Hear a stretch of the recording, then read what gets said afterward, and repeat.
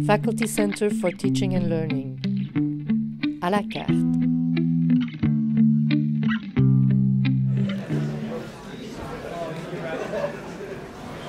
Thank you, class. That concludes our first session for the fall.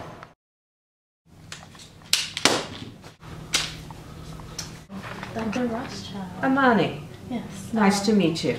This right here is a form just stating my accommodations, and it just needs to be signed and returned back to the Office of Accessibility. Thank you so much for sharing that. You're very welcome. I want to find out more. Hi, my name is Amani Riley. I'm currently a senior attending Mercy College, and I'm in the 5-year education program. I've been in the honors program since I attended here in 2011. I've also maintained being on the dean's list, and I've won 3 scholarships. I'm also totally blind due to cancer of the retinas. By the age of 3, I lost all my sight. Now, here at Mercy, one of the things that have aided me when I got to Mercy is the Office of Accessibilities. Hi, welcome to the Office of Accessibility. I'm Makita King. Hi, I'm Eileen Rothschild, professor in School of Education. Makita, I just got this form and I have a number of questions for you if you have the time. Tell me how students register with Access. Sure.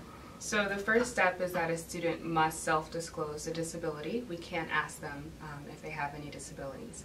Once a student self-discloses, we will actually get documentation from them of the disability. We'll have them complete an application for accommodations, and then we will set up a follow-up meeting to discuss the approved accommodations and the procedures to get them each term. Can you tell me what types of services or accommodations students can receive from your office? Sure. So we offer a wide range of services, but it really depends on the specific student, that disability, and the challenges that it presents. Some of our most common accommodations that we give out are extra time on examinations in a separate location, a scribe for exams or a reader, and American Sign Language interpreters. Those are kind of the most commonly used accommodations. As a professor, how would I know if a student is eligible for services? It's a good question. So once a student registers with Access, they're actually going to be given an accommodation memo. That memo introduces the student and lists their approved accommodations, and they will get a new one each semester. In the first 2 weeks of the term, they'll bring you that memo to review and sign, and then they'll bring it back to the office. If a faculty member wanted to find out more information about the services, how would they do that? Well, we encourage faculty members to stop into the office. We're in room 108 of Main Hall. They could also email or give us a call. We also have a faculty welcome packet that's available so that you can have this information all the time.